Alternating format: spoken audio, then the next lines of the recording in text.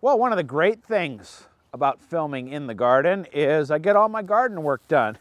One of the bad things is we have to film in weather like this. We are right in the middle of some rain, cold rain, and we've got to get this done for our In the Garden video. And today we're going to plant bulbs, one of my favorite things to do, something that I beg gardeners to do. And I've got lots of cool stuff to plant, but first off I want to show you some stuff in the garden. And 5 beds of garlic are planted here, and check out these veggies here in the cold frame. We got these in just in the nick of time, and they're really happy in there. Those are going to go all winter long. Let me show you a couple more things in the garden, and then we're going to plant some really cool stuff. Come on. Have you ever seen a lilac blooming in November? This one's called Bloomerang. It's relatively new, and it doesn't give you the intense fragrance of a spring blooming lilac, but it blooms in the spring, in the summer, and then again in the fall. And so that repeat blooming makes this lilac so that it's not a one-trick pony. Now check out this flower that's still here. Mexican sunflower, or tithonia, is one of my favorites. It's a half-hardy annual. We haven't got much of a frost yet, just a little frost, so this will hang in here until a hard freeze. And check out the world's ugliest cold frame. This is just an old garden cart that's been transformed with a window on top of it. The plants are inside, and we'll see how it does. I think it's kind of fun. Not the prettiest thing, but perfect for my garden. All right, let's get our bulbs planted. For me, there's nothing more important than putting bulbs in this time of the year. I know we don't get instant gratification from it, but the gratification that we get in the spring is phenomenal. And for me, there's only one way to plant them, and that's using this Power Planter bulb auger. It's the best I've ever used. I love it. And you can plant seriously 100 bulbs in maybe 15 minutes with this. It'll work on any drill. And I got these bulbs from 2 different sources, and it's important where you get your bulbs. First off was John Sheeper's Beauty from Bulbs. I know that that's a reliable source for bulbs. They tell you how big the bulb is. Then I also bought some at Best Feeds. And I love to go through a bin of bulbs like this, and you can see. This is going to mean 3 blossoms instead of just 1. And so if there's going to be a bin of bulbs there, I'm first going to make sure they're nice and firm, like all the ones coming from John Sheeper's are. But also, I'm looking for those extra big bulbs, bigger is better, and these extra noses. And so this is what we call a split corona daffodil, and I can't even remember the name, called Trapolo. It's so cool.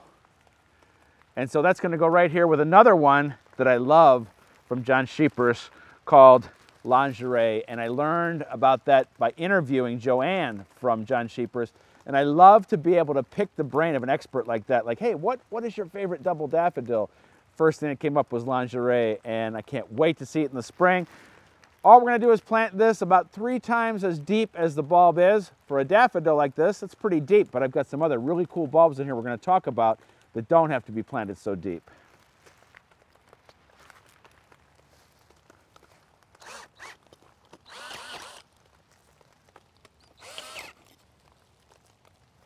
So I'm excited about these bulbs. This is something different. This is from John Sheeper's, and it's a fritillaria that Joanne turned me on to called Green Dreams. And you can see the size of that bulb. With the crocuses, we plant little, 3 inches, 4 inches. With a fritillaria, this thing's got to go way down. And one of the things of using a place like John Sheeper's is to grow something different. I'm going to get these in the ground, and we'll keep planting.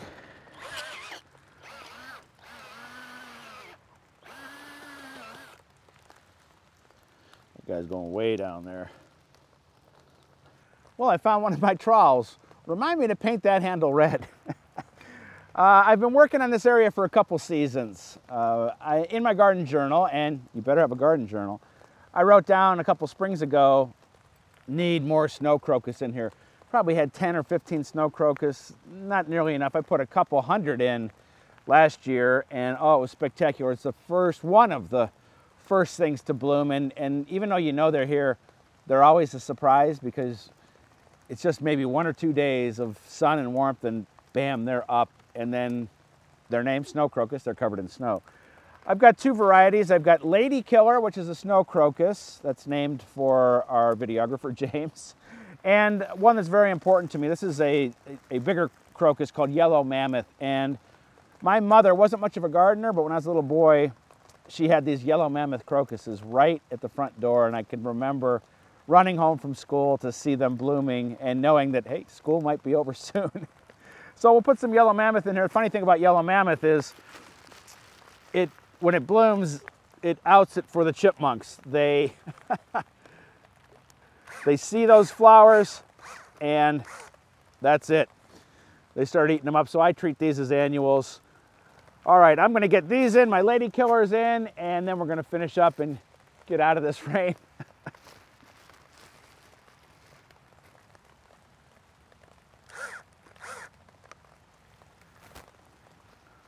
One thing we don't have to worry about is fertilizing those bulbs. They've got everything they need until next year. Once they bloom and the flowers are gone, I'll throw a granular fertilizer called Bulb Tone down there just to help them out. Now there's lots of information about planting bulbs and garlic and this late season planting at everybodygardens.com, and that's where you can get your own bulb auger because I made them put it in there. This is probably my favorite garden tool. Until next week, I'm going inside, getting some hot cocoa, and all these will go in tomorrow when it's 68 and sunny. We'll see you then.